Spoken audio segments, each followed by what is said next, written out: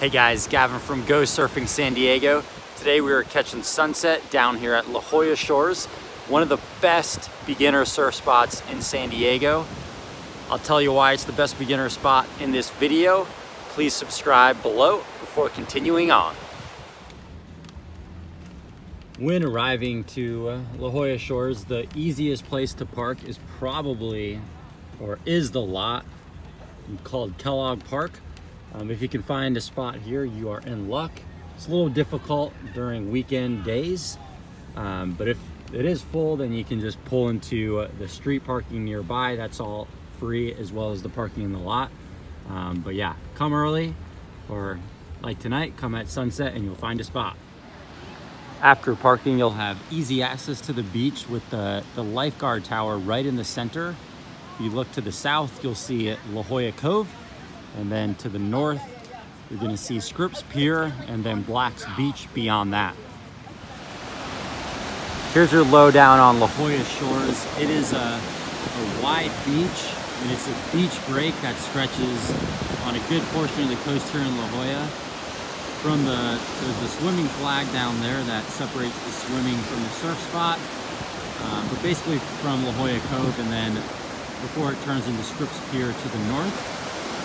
But in between here, you have a bunch of sandbars that allow for pretty good peaky conditions and peaks and breaks all up and down the beach.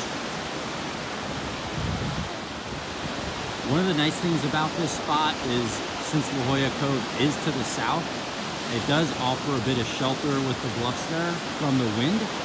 So it can stay pretty good here when other parts of the San Diego County are getting too windy.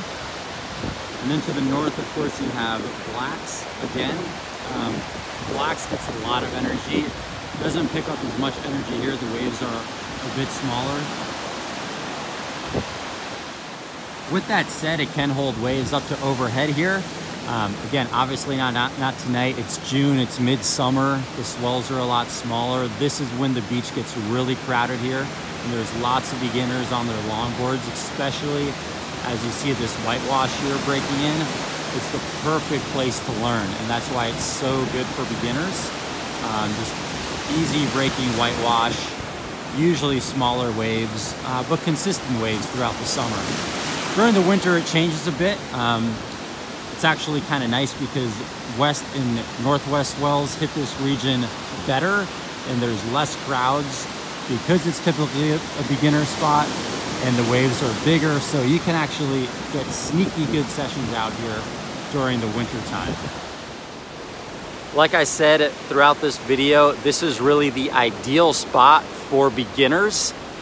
It's a high rating for beginners, but for your everyday surfer, this is gonna be a lower rating, like a 2.5 to high 2s out of 5 stars. For your beginner surfer, though, yeah, it is perfect. And when you do advance, you can head down the beach to Scripps Pier or even Black's, and you'll have a better time as your skills progress. Hope this video was useful, and have fun learning in the waves.